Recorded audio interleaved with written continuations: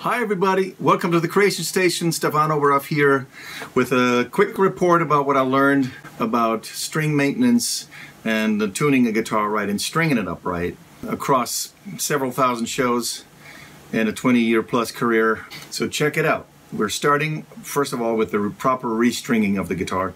Okay, so a couple of do's and don'ts, so check them all out.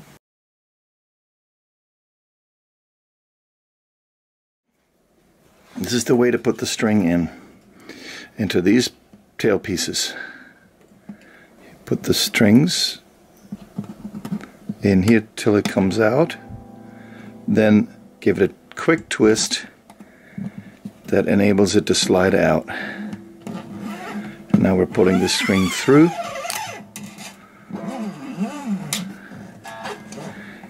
And not this way, twist it sideways. That's the way it's supposed to sit.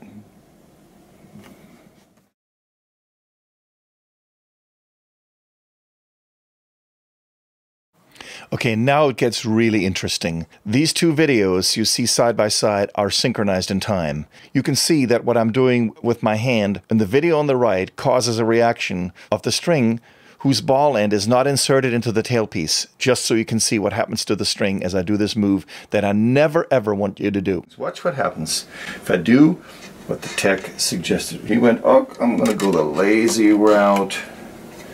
I'm going to rewind it a couple of times. Now let's watch this again in slow speed.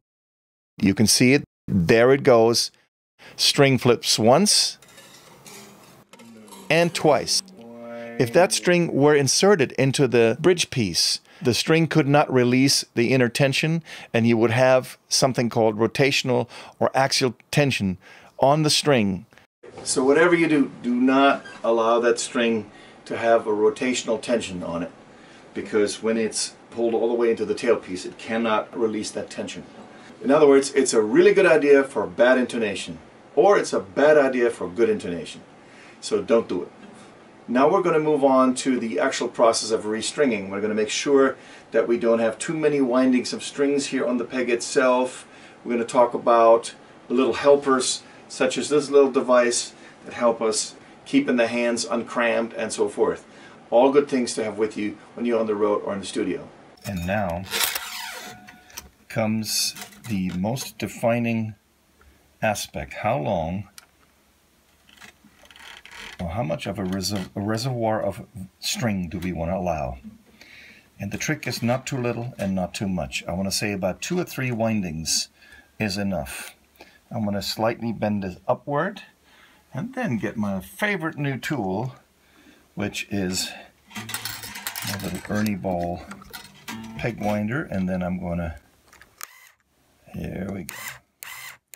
This is how it should look.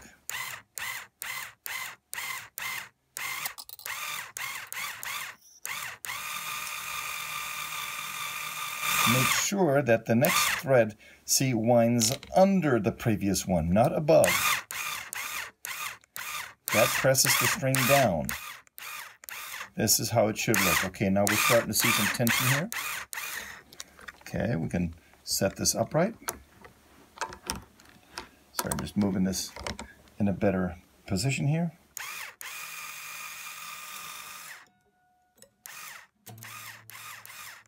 That's almost too much string. You want to, this should be the maximum, 2 winding. There we go. Okay, good. That's already too sharp. There we go. Now that we're done with this, I'm going to take a little clipper here and clip this off after I made a sharp rectangle turn. This enables this part of the string not to stick out and injure me. So I'm going to bend it around. Now let's take a look at how this really is looking.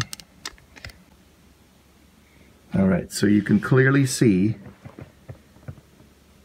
that there's still enough room on the, whatever you call this thing, and that the downward pressure is thereby granted. If the string were above, it would not put enough pressure on the saddle and give chance to rattle.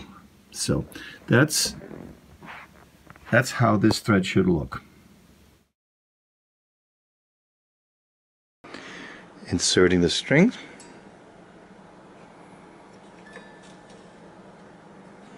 So I'm giving it about, let me see if you can see this here. So this would be tight, so I'm going to back off about, looks like almost like a ½ an inch of slack. And then I'm going to wind it up. And after that, there's some little extra we have to do.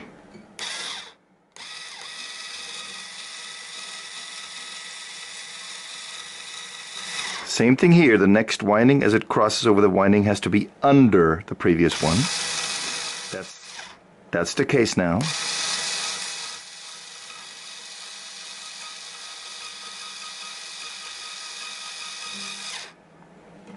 Okay, we're seeing some tension here.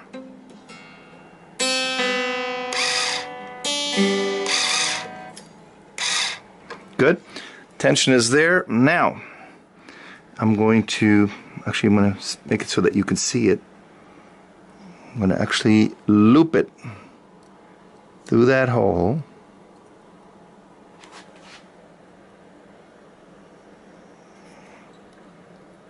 Through it and pull it tight. That's easiest to do with a pliers, a set of pliers, of course. Right now I'm doing it manually. And then comes the trimming. With these strings you have to be really careful because they can land in your finger in 1 second. They will go right in without even, you almost don't feel it at first until a couple of seconds later. So here's that little rectangle or right angle bend, after or behind which I'm going to cut. Then this gets bent down and out of the way. There she is.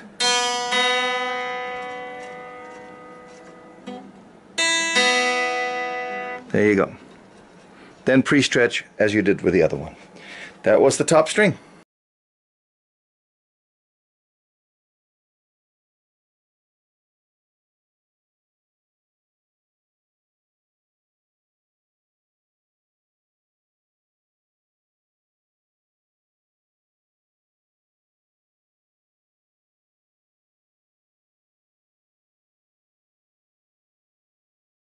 Alright, just one little word about these little helpers. This is my little Ernie Ball peg winder. And I'm asking myself seriously whenever I look at this thing now, why did it take me 27 years of, hand cramps and all sorts of discomfort and hassle to restring instruments? Why did it take me so long to buy this thing, which is like 30 bucks or something like that? It's so worth it. So now it's bidirectional. It could go this way or it could go that way. Okay. Put it on the playhead. Unstringing the guitar, go like this. And after so few seconds, you're already prepared to just lift the string out and pull it out. Tensing the string, putting it in, same deal. Move forward.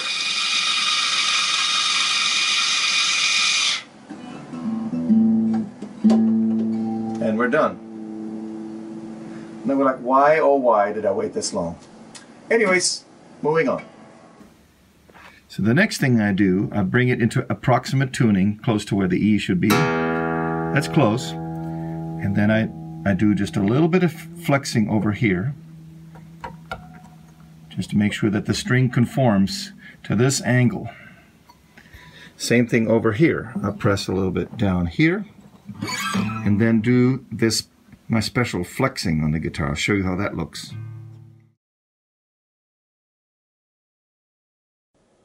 Okay, the flexing on the guitar, when I have all 6 strings on it, always looks the same to me. I do this. This hand pushes down slightly. This hand pushes upward in this direction. or as I'm got the guitar flat in front of me, push away from me, and this one, the right hand pulls close to me, and then they change position. See that? That's a good pre-stretch. We just lost a half note, half step. And note that it's absolutely important to always end your tuning process in upward tuning. Never do this, because not enough slippage has occurred of the string through the saddle. That means there's still more relaxation in the string here than there is released across the string, because it's held back by the friction of the saddle. That's why the last thing should always be the pull on this string, and it should be the upward movement. See, that's where I just stop, at the upward movement, tonally speaking. So I'm coming from flat to sharp. Now there's another very, very important thing that I'd like to point out. My next secret weapon. There's not one road trip that I do without that stuff. Absolutely essential. Do you know how sometimes strings get black and corroded? That's because you don't have that stuff on there. This is what I do. Fast fret has been around since, I don't know, 35, 40 years. And ever since I discovered it, I loved it. It's basically a liquid that's in this sponge here. This is old. This has been with me for a long time. That you basically apply to the string, and what you can hear by the squealing sound here, that there's a liquid being put on the string. It's been applied to the string, which seals off the metallic pores of those strings and the windings that goes in between, and to make sure that the liquid not only sits on the top but gets spread all the way around, I go like, I put a little towel like this and go up and down the string and then pull back down. And if there's a few fibers coming off, of course remove these fibers from the string so they don't dull the sound of the string. Now the stuff is ready. It also makes the playing action faster because there's a little bit of easier flow as you play across the strings. That's going to come in very handy when you are in different weather conditions on the road. When there's a lot of humidity around you, that's going to protect the strings. Or if it's a little chillier, then the strings feel stickier. This mitigates that. It almost feels like how you feel when you've practiced for about an hour and did your runs and did your exercises, and the hands give off a little bit of sweat and makes it easier to glide across the fret positions. So fast fret enables you to start out with that ease of string comfort that normally comes when your hands sweat just a little bit. Also, hand sweat is ruinous to the strings. This particular liquid seals them off against that. So I cannot stress this enough. This is my go-to thing on the stage and wherever I go with a guitar. Doesn't matter if it's electric or acoustic. I even put it on classical guitars. Absolutely essential. All right, so now let's pretend that we've done all the tuning. We released all the pressure points. We made the string conform. And these points over here, and then I just make sure that I check the tuning once or twice. And by the way, I never play a show with brand new strings. I must have played those strings sometimes in the afternoon or in the morning before I even embark on the journey to the venue. Then the tuning that happens in the venue happens when the guitar is standing outside in the venue's air. It gets acclimated to it, unless it's freezing cold. Of course, then you can't do it. Then you're up for a whole nother game of faith, almost, I should say. Hey everybody, thanks for watching. I really appreciate it. Please subscribe to this channel. That helps the channel out dramatically. I want to bring you a lot more of these videos down the line. This is one of at least 10 or 15 guitar-related videos that I'm going to release over the next couple of months. That's it. Also, do check out my website, StephanOberhoff.com. There's a lot more resources to draw from. This is it for now. Stephan Oberhoff signing out from the Creation Station. Take good care and stay creative.